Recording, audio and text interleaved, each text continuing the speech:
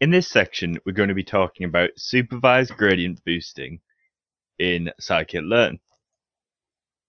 We are going to cover the operation of the gradient boosting classification algorithm, look at an example problem, look at data preparation and processing, look at implementing gradient boosting classification, and look at implementing hyperparameter fitting and improving performance. So now we're going to look at the operation of the gradient boosting classification algorithm. We aim to understand the principle of operation behind gradient boosting classification, understand decision trees. So what does the gradient boosting classification algorithm do? It takes a set of labeled input points in a variable space, divides the variable space using decision trees, and then it sums these different decision trees over the variable space to amplify repeated results. A decision tree is a way of visualizing the application of a series of constraints to the system. For instance, we might, in this case, if we have a variable x, we say if x is less than 1, take this node, and if it isn't, take this node. If x is less than 1 and greater than 0, take this node. If it's less than 1 and less than 0, take this node. You can see how we might sequentially apply decision trees to arrive at a solution. Okay, so we take a set of input points in a variable space. In this case, we have a red group and a blue group. The color represents the label, and these are in variable 1 and variable 2.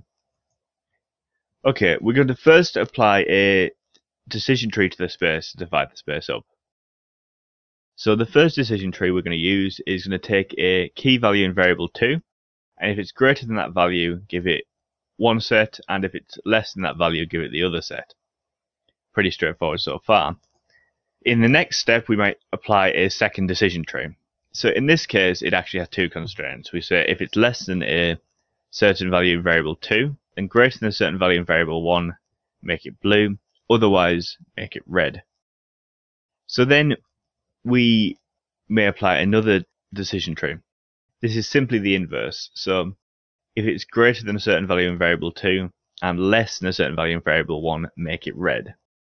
Now, in the next step, we see the true value of this, because when we sum those three decision trees, we see in this case they cancel to 0.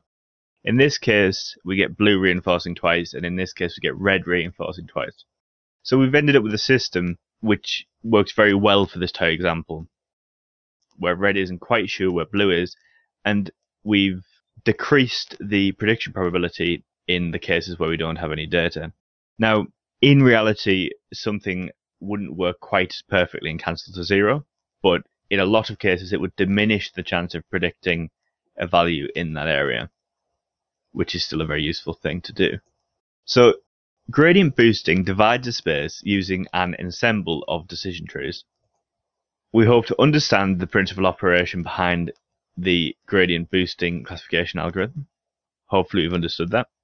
And as well, being able to understand decision trees.